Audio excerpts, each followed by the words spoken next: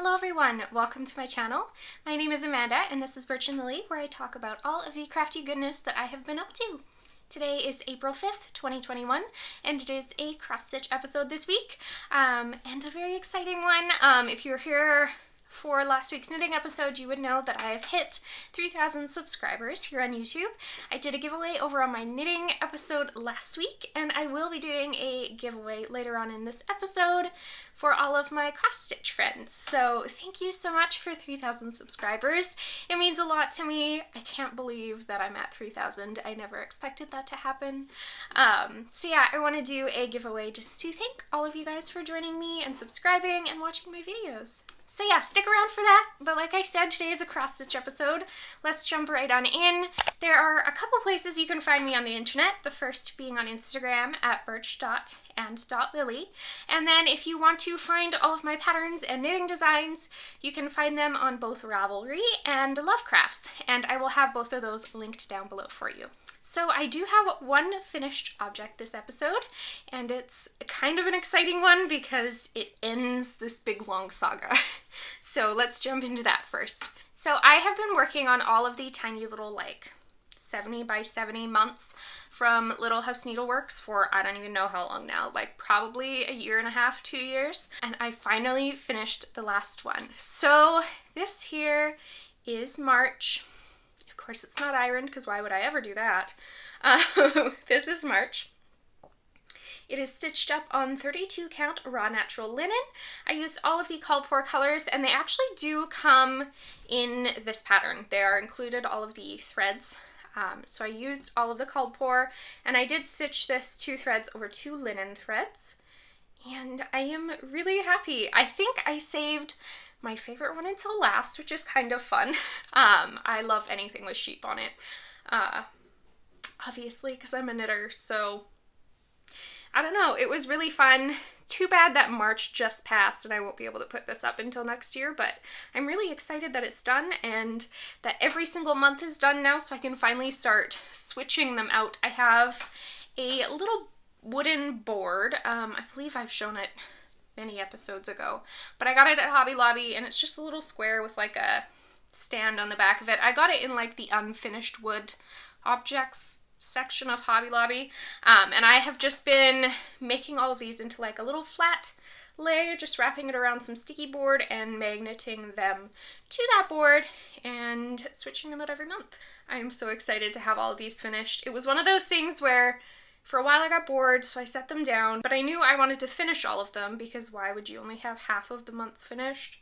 So to finally have them done is amazing. The project bag that this was in and all the other ones were in is finally free. It has been held up for like 2 years with these in it. So yay, my March Little House Needleworks little cross stitch is done.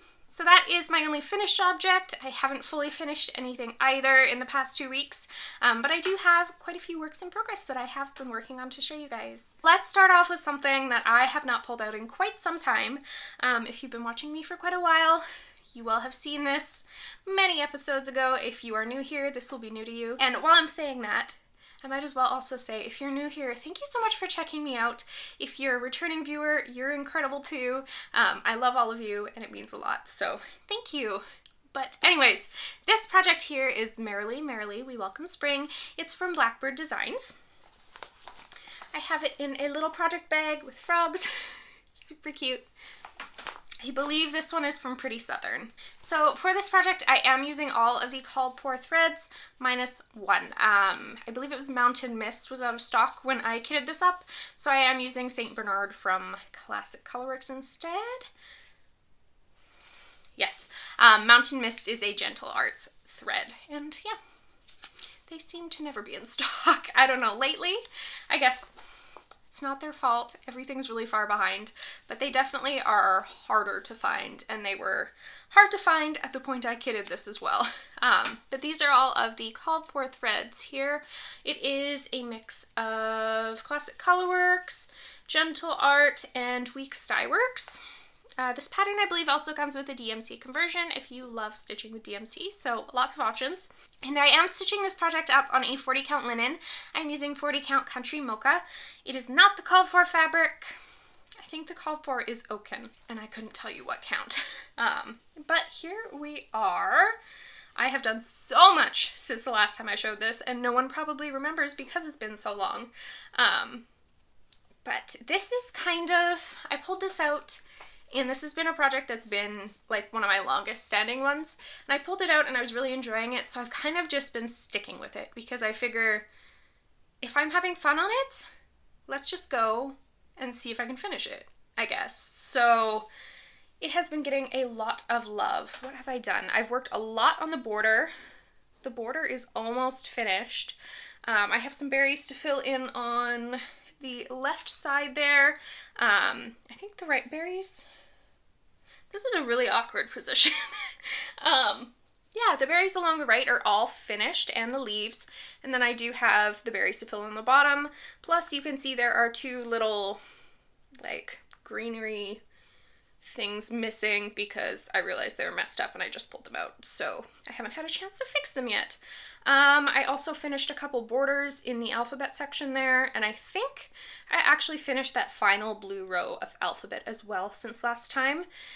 And then the most exciting new thing is this urn with the flowers. That was not started at all last time. So it's almost finished.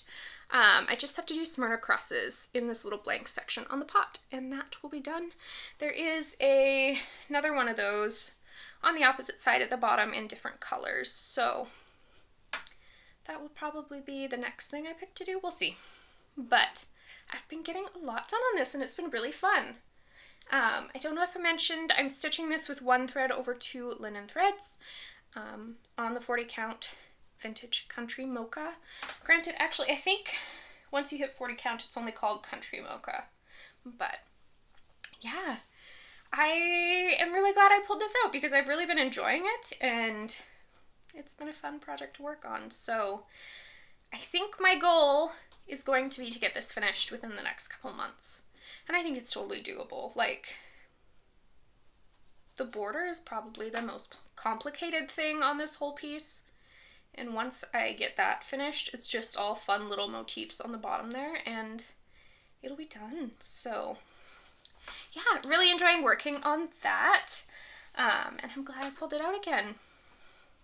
I do have a couple mistakes in there, but I don't know, I've fudged it enough that I can't see they're there, and so I'm not going to point them out, and it's fine.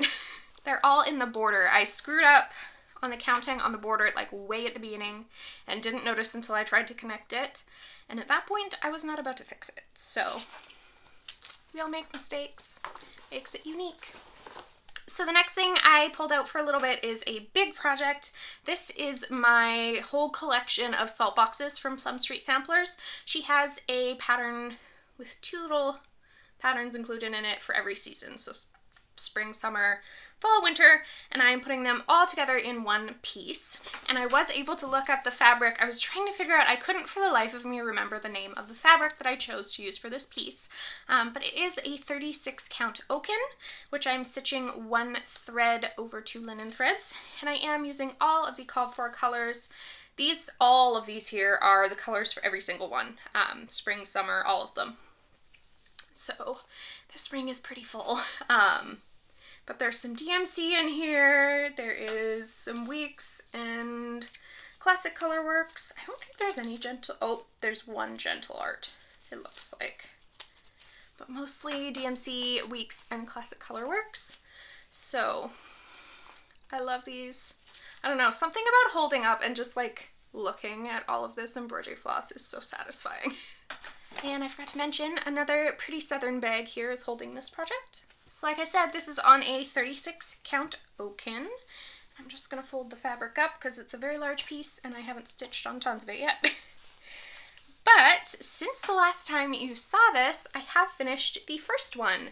So this little Polaroid here is from the Winter Saltboxes by Plum Street Samplers. It is Saltbox number 1 and it is totally finished. So I'm really happy with how that turned out. It's so cute with the back stitching in the windows and the little stars above the trees. And then, if you can see right below it there, I have started the second winter one. I will try and pop a picture of what that one will look like up on the screen here. But it's super cute. It's a whole bunch more little houses, and then there's some reindeer flying above everything. So as you can see, I decided how I wanted to orient these. I wasn't 100% sure what I was going to do. I just knew I wanted them all on one piece. So I'm going to do winter, winter, and then it'll be spring, spring, and so on. But they will all be together on one piece and kind of look like a whole bunch of different Polaroids. I decided to do it this way just so that it would be something I could keep up all year, as opposed to having to switch it out for every season. I'm pretty happy with that choice. So the white on this though, that is my only complaint. The white at the bottom takes forever. But I told myself that I couldn't start the second one until that was done, because I knew if I left it, I would never do it, and then I would have a whole bunch of white left to fill in at the end, and I would hate it. So I told myself that I had to do all that before I went to the next one. I have seen a lot of people who have just totally skipped that white section altogether, or took out a whole bunch of it at the bottom so it wasn't so much to stitch, but I really like how it looks like this. Looks like a little photograph. So yeah, happy to have that first one done and excited to be continuing on to the next one. And I like how I have these laid out, because now if I get a little bit bored of the winter one, I could easily move over to the spring one and get that one started as well. So I have some options. I like that. I like options. So this is my one new start of this episode. I've had this kitted up for a little bit, and I just felt like something new. Last week it was that I started this, but felt like something new, so I figured this is all kitted up. It's cute. This is what I'm going to start. I have this project here in this bag. This is from the Sag and Stitch on Etsy. As always, oh, I didn't even know she had a little tag there. Sag and Stitch.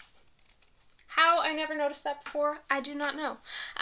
But I will try and make sure that I link all of the project bag makers down below, because I know if it was me, I would want to be able to find everything easily if I was interested in purchasing from someone. So cute little bag. It has a little, which I'm holding tight too so it doesn't make too much noise, but a little zipper pull on there too. Love it. Really well made. So this is the first project that I have done from the Scarlett house. This is a perfect world. I am using all of the called for threads for this project, all the called for overdyes. The pattern does come with DMC as well, and actually it does call for one DMC, just 310.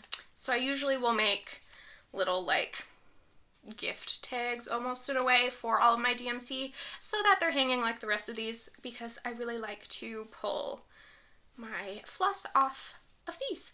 And on that note, I am traveling to my sister's wedding in a couple weeks, which means my videos are going to be all out of whack. So I have ordered the tool to be able to do some tutorials for you guys. I'm going to be recording some knitting tutorials, some cross stitch tutorials. I will do how I get my floss off of these rings and how I like cut it for the tags and stuff. I'll try and make a little video of that. But while I am gone celebrating my sister's wedding, I'm so excited. That's what I will be posting, is my plan. So if you're interested in how I do that, keep an eye out in the next couple weeks. Anyways, A Perfect World by the Scarlett house, all of the called for overdyes, and I am stitching this up on 40 count Mallow, which is my favorite fabric. So this is where I am. Got lots of words done. Words always go so fast. I love words. And half of this pattern is words, which is really helpful because once I get to the bottom, there's some solid black fill-in, which is going to take a long time. But really enjoying this. It's so cute. This little flower is like one of my favorite things on the whole project because it's just so tiny and sweet. But I guess I can read to you guys what it says, because I'm sure my picture wasn't up long enough, or you missed my picture, or I don't know. But it does say on there, in a perfect world, you would find me here with the birds and the flowers and the dogs and the deer. And my yard has birds, flowers, a dog, and many deer. So I thought this was quite fitting, and I think it'll look really cute hung up in our house. Plus it's quite sampler-esque, and I've definitely been into samplers and projects with like houses and stuff on them lately, so this has been really fun. And I did work on this for probably a couple days straight. I think that was before I pulled out Merrily, and then that's really what has been getting all my work over the past little while. But super cute project. This is all stitched in 310, which I love. There really isn't that many called for overdyes in this, so it's definitely a more reasonably priced project. And if you stitch it on Mallow, Mallow is a really cheap linen, so yeah, if you're looking to do something with overdye threads, but you don't want to spend too much money, this project might be a good one for you. I can't remember, let me look what the pattern actually calls for fabric. So it calls for a 40 count meadow rue from Lakeside Linens, and Lakeside Linens is insanely hard to find lately, so if you are looking for a fabric for this, I would highly recommend Mallow. It looks really good with all the threads and stuff, so, and you can save some money. Okay, 2 more things that I've been working on. I've just done a tiny bit on both of these, but of course I want to show you. It's nice to kind of see progress. And then after I show those 2, we will get into the giveaway. Don't worry, I have not forgot. So in this project bag, also from the Pretty Southern, is Saviour's Praise by Shakespeare's Peddler. This has been a long-going project, but I love it so much. It's definitely a big one. So don't mind my mess. Actually, those look relatively neat for once. These are all of the called for threads for the project. There is a whole bunch of anchor threads on here. If you're not familiar with anchor, it's an equivalent to DMC basically. And then the pattern calls for 4 different overdyes from Weeks Dye Works. So I'm using called for threads for this. Oh, I forgot to mention with A Perfect World, I am stitching that 1 linen thread over 2, or sorry, 1 thread over 2 linen threads. Anything on 40 count, which is, I think I'm only, oh, minus the 1, I'm only stitching on 40 count right now. But all of those, I do 1 thread of floss over 2 linen threads. Okay, back to Saviour's Praise. I am stitching this up on the called for Beach Brew linen. Beach Brew is dyed up by R&R Reproductions. Also kind of hard to find right now, unfortunately, but if I'm holding it up to Mallow, it's relatively close. It's slightly lighter, but not too much of a difference. So if you're looking for a fabric to stitch this up on, I think Mallow would be actually a decent choice. So this is getting big. I'm going to slide back a little bit. Here we go. Yes, it's all in the screen. This is where I am. I'm still working away on page 3 of the pattern. But now that I've given you a look, I will fold this up and kind of show you what I have worked on over the past couple of weeks. So I think I actually only pulled this out yesterday. I don't think I pulled it out any other time in the past 2 weeks. But I had fun on it yesterday for sure. I was really only working on this border here. So I put in Kindness, and I really filled in a whole bunch of flowers and stuff, some of these little red dots. I think all of this was done last time. I still haven't finished this basket. I really should do that. But I was just enjoying doing like simple tiny little things over here. So yeah, Kindness was very easy to stitch. That uses one of the overdyes. I think it's River Rock from Weeks Dye Works. So how much further down does it go, this page go? Okay, so I only have about half of this 3rd page done, because it cuts at about here. So up above here is a different page, and down below her is another one, and it goes till about probably there. So I still have a lot to do on this page. It's pretty full. There's only a little bit of words on it, so the words is what really goes fast, and the motifs take a lot longer because there are a lot of color changes on this piece, which is good and bad. It definitely adds interest. Like, I'm sure you can see all these leaves are different colors, and so it takes a lot of work, mostly just because you're switching so many colors. But Sometimes I like it, sometimes I don't, so when I am enjoying switching all the colors, that's when I pull this out. But I'll give you one more peek at the whole thing. Really enjoying this, love this piece. This is something that I really don't care how long it takes because I think it's absolutely beautiful and I can't wait until it is finished. So, and actually I showed this piece to my grandma at Christmas and she was like, if you don't have anyone to give this to or you don't want to hang it up in your house, I would like it. I'm like, no, too much work is going into this. I love you, but this is mine. So anyways, that made me laugh, but enjoying this, liked getting a little bit of work on it. Like I said, I only really worked on it yesterday. I figured Easter would be a good day to work on this, so yeah. One final project and we will move into the giveaway. This here is Spring Squirrel from the Blue Flower. Again, this is kind of more of a collection of pieces that I'm doing. I have Halloween Squirrel and Summer Squirrel finished, so I'm working on Spring right now. This bag is from Erica D. House.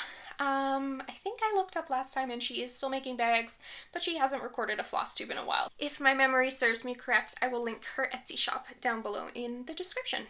So here are all the called for threads that I'm using for this project.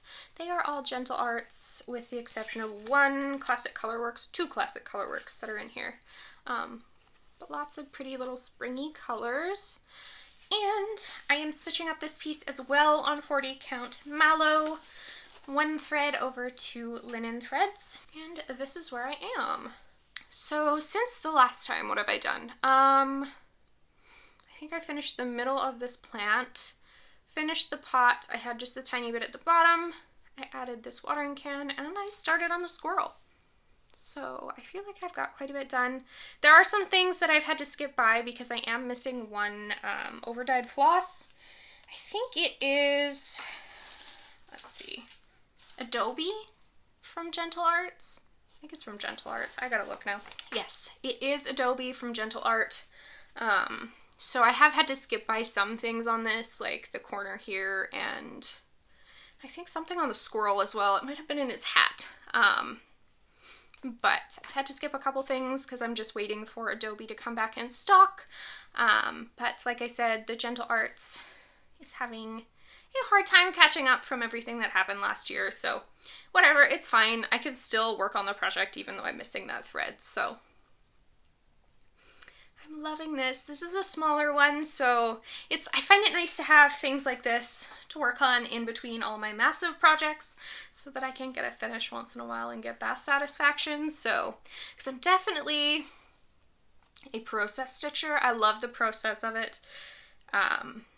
But once it's done, will I frame it? I don't know. I enjoy making it, and then when it's done, like, I have good intentions and I know exactly where I want to put everything that I'm working on my house, but it's me getting around to getting it framed. That is the issue.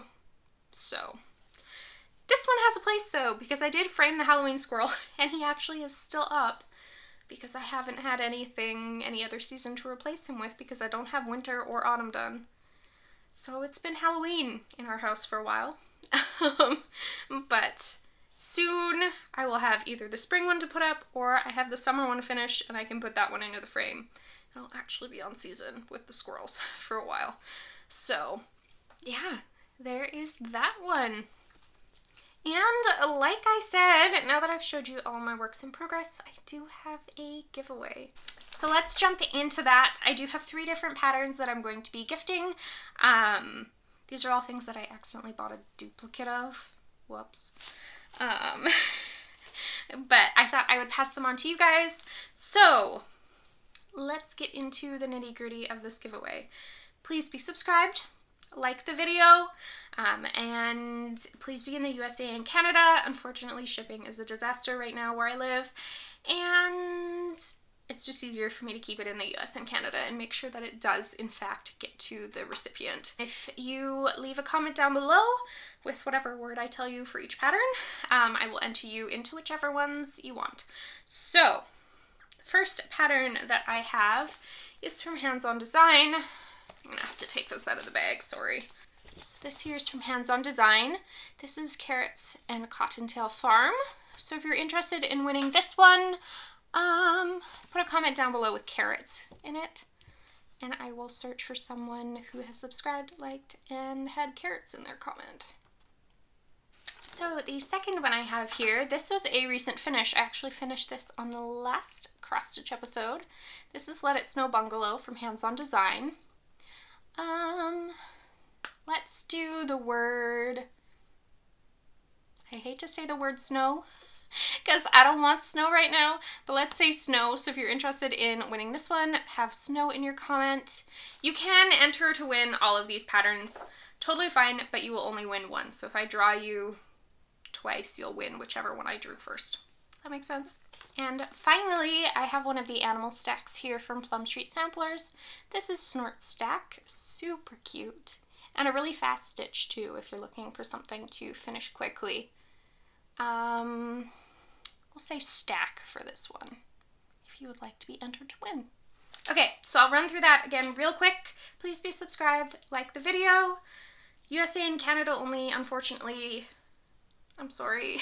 And then if you want to be entered to win Carrots and Cottontail Farm, have carrots in your comment, Let It Snow Bungalow, snow in your comment, and Snort Stack, have stack in your comment. Like I said, you can enter all of them, totally fine. But I will be drawing for this giveaway. I think I will announce the winners actually on next week's knitting episode because I am traveling. I would wait and do it on the cross stitch episode, but I really don't know when that's going to be, and I want to be able to draw these prizes and get them mailed out to you before I leave for my sister's wedding.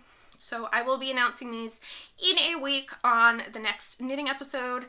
I'll also be announcing the knitting giveaway winners on that episode too.